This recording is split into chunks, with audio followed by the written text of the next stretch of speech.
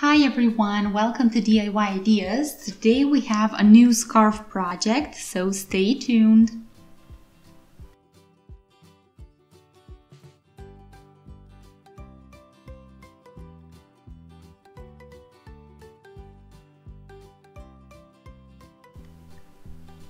So here is our loop scarf. It's super easy because there are only 2 threads to weave in at the end. So anyway, I'll show you how to do this and of course which wool I used.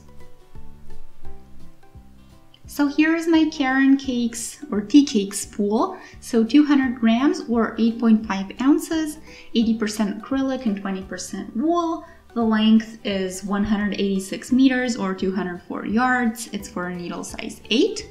And the color is Winterberry if you want this exact one. We have here wonderful grayish shades with some purple and blue. So anyway, that's the wool. Let's get started.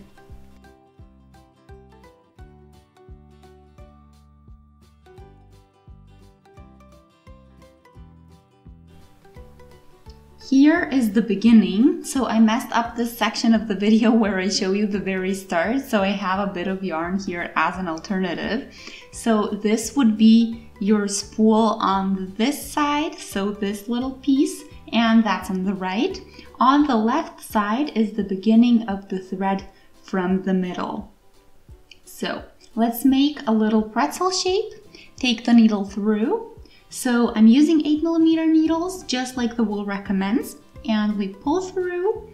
I'm also using knitting needles for rounds, so this is why you see the line that connects the 2 needles. That way everything stays in place.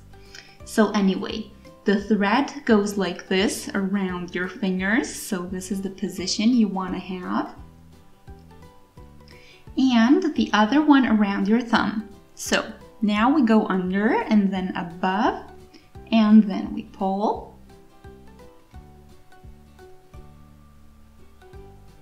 And same thing again.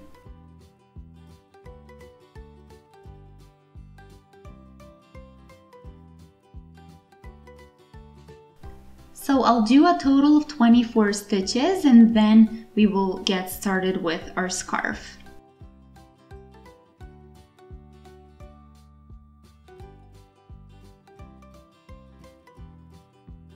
The finger movement is easy, so after a couple of stitches, you'll get a lot faster at it.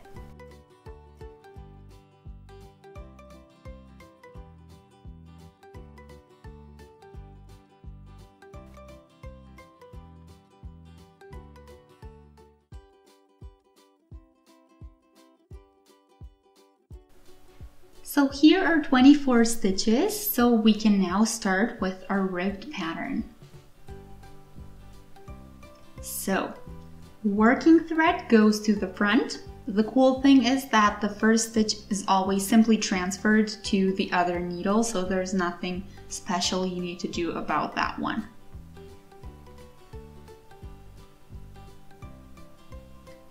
The first 2 stitches I do knitwise. Then the needle goes to the front and the next 2 we do purlwise. Then again 2 knitwise, and I keep changing like that. 2 knit stitches, 2 purl stitches.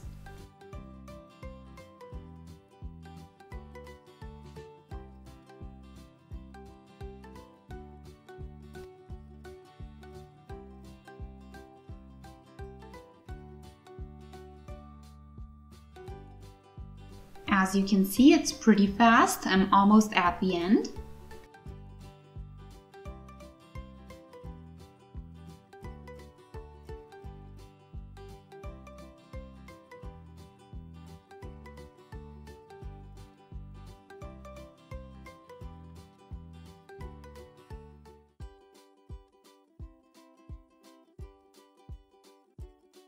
So the last one we always do knitwise. Okay, so now we turn this to the other side and now we take the first stitch to our other needle and we do the stitches as they come. So when you see here purl, then you do them purlwise.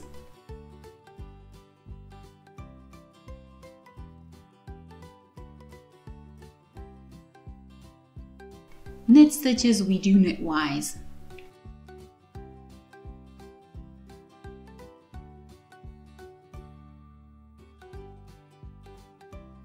And then again, it's gonna be 2 knit, 2 purl, but the other way around from last time.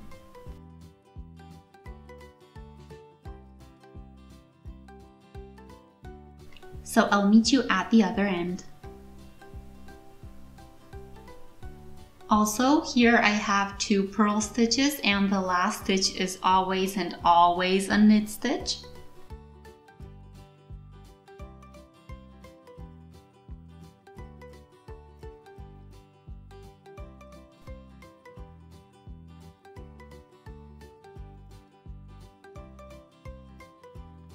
So let's turn. First one goes onto the needle, and we again repeat the same process. So we do the stitches as they come. So you see that this is it. It's super simple. I'll finish a couple of more rows, and then I'm gonna show you what I have, and I'll show you the color changes that we have in between. So yeah, I'll be back.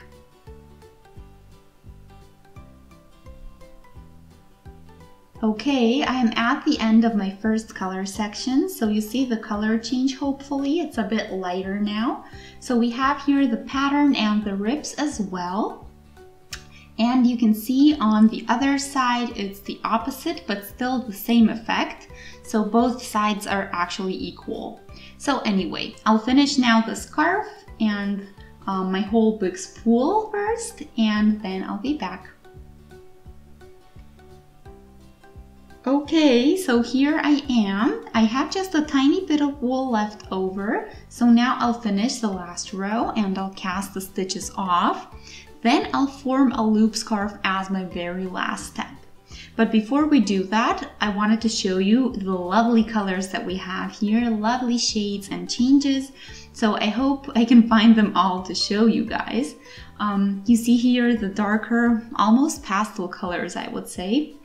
So they go throughout the whole scarf, and you see how lovely some of them are. You can also see how flexible and stretchy the scarf is. So this is due to the pattern. That's why it's super warm and cuddly for colder weather. Anyway, let's get back to your casting off so that we can finish this.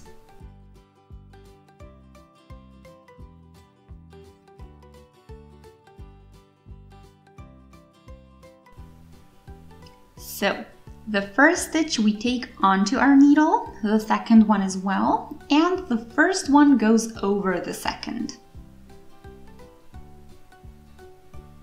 Then we repeat.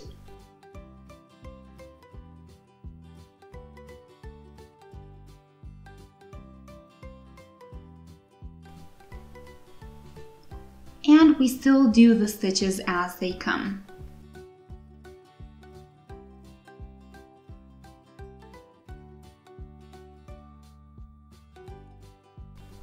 All the way till the end.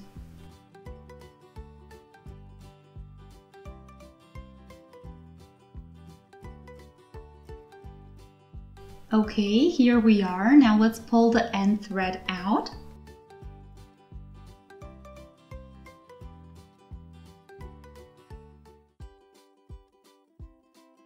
Then pull tight. And now we need to weave in the beginning and the end. And if we want a regular scarf, this is it. Or we can connect the two ends into a loop scarf as our very last but still optional step. So here is my darning needle. It's also great for doing loop scarves.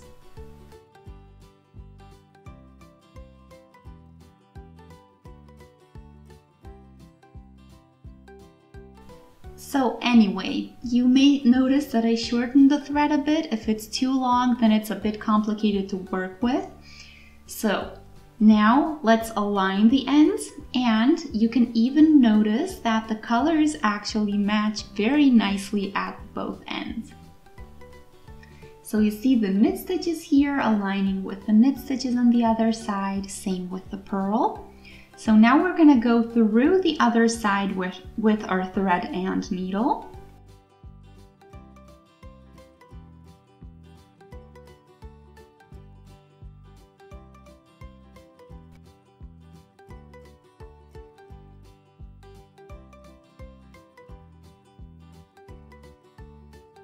and back.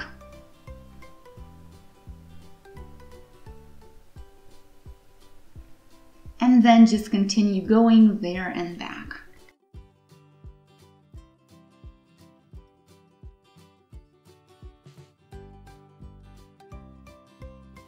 Through each stitch and back, and when you reach the end, you'll have a loop.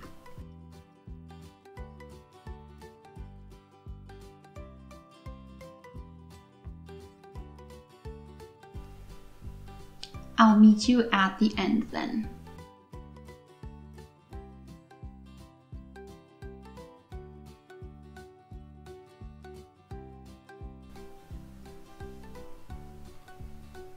Here I did it a couple more times to make sure it stays that way. Here the beginning and end, needle is done here, so I'll do 2 more knots to make sure it really stays like this. And then we would weave these ends in and we are completely done. So you can notice the change or the connecting side from both sides, but since that goes to the back of your neck when you wear it, I don't think it's gonna look too bad. So anyways, this is our scarf. I hope you guys like the ribbed effect. And I hope you like the colors as well and the project generally. Feel free to let me know what you think, especially how you find the ribs here. So yeah, you can even notice the purl stitches are always knit stitches on the other side. So it's always the opposite. So I hope you enjoyed. Feel free to shoot us a thumbs up if you did. You can even subscribe to our channel if you would like to stay updated with everything new that we post. And I just wanted to say thanks for watching. So I'll see you in our next video. Stay tuned, and until then, have a wonderful day. Bye!